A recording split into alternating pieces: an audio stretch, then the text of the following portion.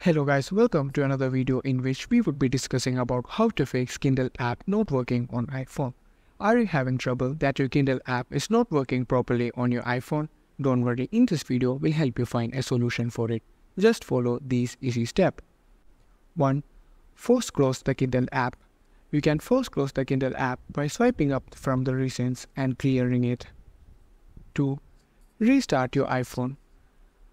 By holding down the power off button until the slide to power off slide appears, then slide it and wait for the phone to turn off. Press the power button again to turn it back on. 3. Delete the Kindle app, then restart your iPhone again. To delete the Kindle app, long press it till you see Remove App.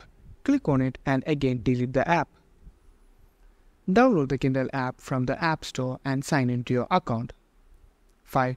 If you still can't sign in, deregister your iPhone from your Amazon accounts by going to amazon.com, signing in, and going to your accounts, manage your content and devices, then Device tab and finding your iPhone and selecting Deregister.